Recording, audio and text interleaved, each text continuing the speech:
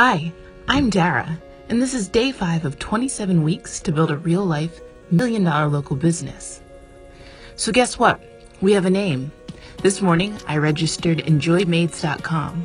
Oh, and thanks to an amazing groover who sent me a coupon code for 25% off.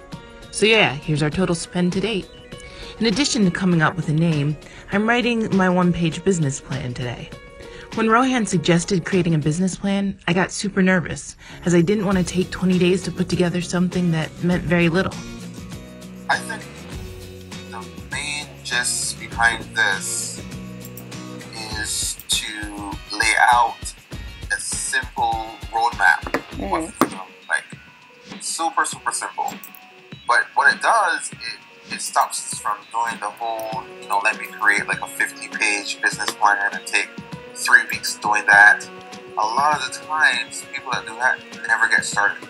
Yeah. And it's really not needed because it's like there's so much to figure out that can only be figured out once you start building the actual business.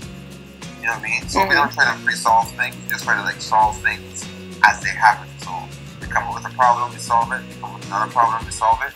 But we're not going to sit down and map out 1 month of solutions that we don't even know our problem until we get started.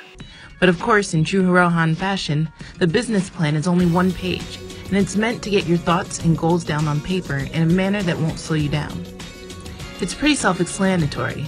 I'll sell cleaning services. My metrics for success will be a 6-figure a month business. Hey, since we're building $1 million business and all. And obstacles are probably going to be something like finding loyal and great staff.